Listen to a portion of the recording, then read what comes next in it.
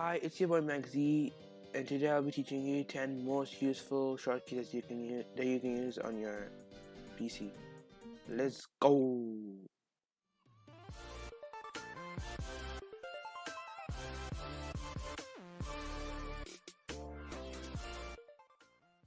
Alright, okay.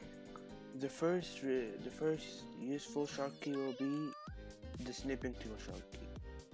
For that, you have to press Windows Shift S, and this screen will pop up. With this screen, you'll get this crosshair cursor, and you can literally just take a picture or snip whatever you want, and then it will be saved to your clipboard. So you can go anywhere and just press Ctrl V, which is for paste, and you can send it. Okay. The second most useful shortcut is opening the folder. Instead of going and clicking on the folder, all you have to do is press Windows E, and it'll open it really quick for you. Okay, the third really useful shortcut, actually the most useful shortcut of all of them, is the Task Manager shortcut. For that, you have to press Ctrl, Shift, Escape, and then it will open the Task Manager. Here you can, whatever you're running, you can click on an end task, or check what's using how much of your CPU, your memory, your disk, your network. For our fourth shortcut, it's the minimize shortcut.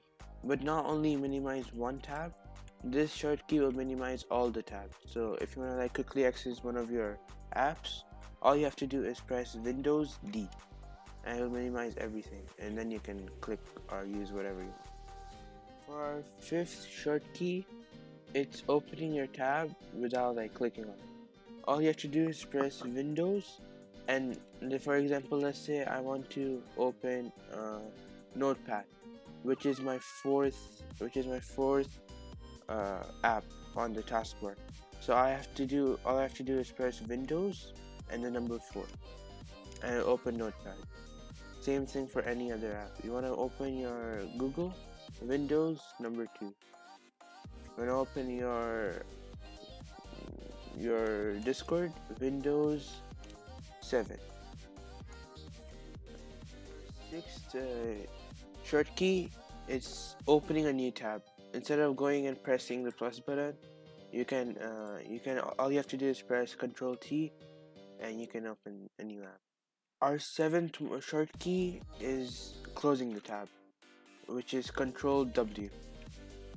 You can use this shortcut for other things as well. For example, you opened your folder and you want to close it. All you have to do is press Ctrl W. Same thing for the tab. You open a new tab, you want to close it, Ctrl W. Each shortcut, let's say for example you searched up something, and by mistake you closed it, and you want to bring it back. All you have to do is press Ctrl Shift T. For our ninth shortcut, this shortcut will help you move through your text. For example, let's say, "Hi, how are you?" and you want to quickly go back to "how" and erase it. All you have to do is press Ctrl and arrow of which direction you want to go.